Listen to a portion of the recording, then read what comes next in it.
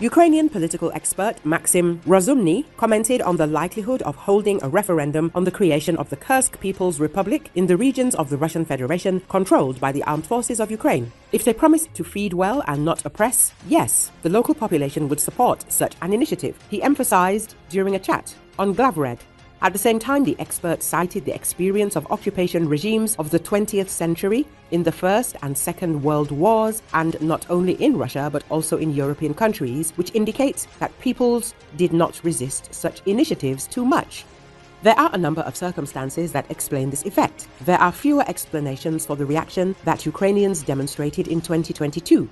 This can be studied to understand why such a patriotic upsurge arose in our society and why Ukrainians put up such desperate resistance. Putin was perhaps most surprised by this. Therefore, it is not known here what is the greater mystery, the reaction of the Ukrainians or the Russians. Rozumny added.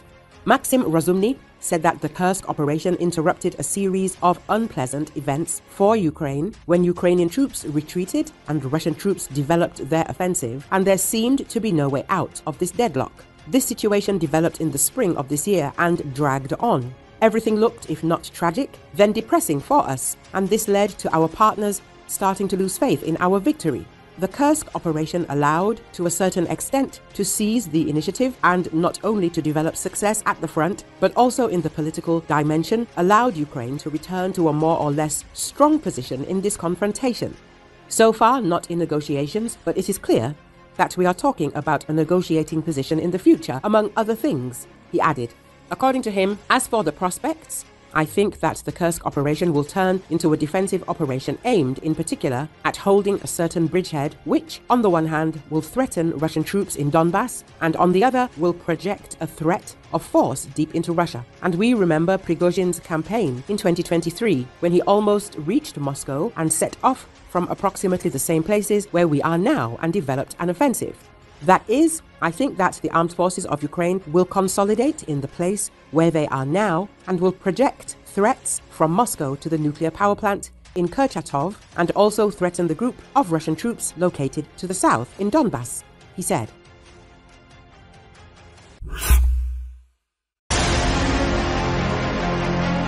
About 750,000 different shells exploded at the Toropets arsenal, 3 to 4 months' worth of shells used during a war which is a colossal blow to the aggressor Russia. The Russians will probably be forced to disperse their warehouses and they do not have any serious reserves. This was stated by Israeli military observer David Sharp. In an interview with Glavred, the expert, commenting on the strikes on the arsenals in Toropets and Tikhoretsk, noted that the consequences for the war depend on how often Ukraine achieves such successes. The priority is arsenals and military airfields. As a result of such strikes, the enemy, for example, can dismantle large warehouses, divide them into small parts, and transport them in different directions to distance them from the destruction zone. And such actions can lead to the fact that the contents of the warehouses can be saved, but the maneuver will greatly complicate logistics and lead to the waste of serious resources, Sharp noted. According to him, the loss of shells for barrel artillery is of great importance. The Russians lost 3 to 4 months' worth of ammunition, which is spent during the war.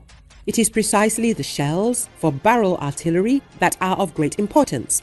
According to open information from serious sources, approximately 750,000 different shells blew up at the first exploded warehouse in Toropets. This is colossal damage. As part of the intensified military operations, the Russians spend approximately 200,000 shells per month, which is a very intensive expenditure. Therefore, it turns out that as a result of the strike on Toropets, 3 to 4 months' worth of intensive ammunition consumption was destroyed, the expert says. The Russians do not have huge stockpiles of ammunition. The Russian troops are supported by North Korea, and such assistance allows the occupiers not to experience a shortage of shells for a long time. Moreover, Russia does not have colossal reserves of ammunition for a rainy day.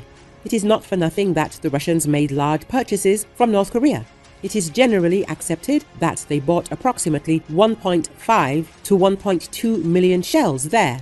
The head of the GUR, Budanov, even said that this seriously affected the course of the war, since North Korean shells gave the Russians the opportunity to endure a war over a long distance, to spend a large number of shells over a long period and not feel infringed, Sharp said.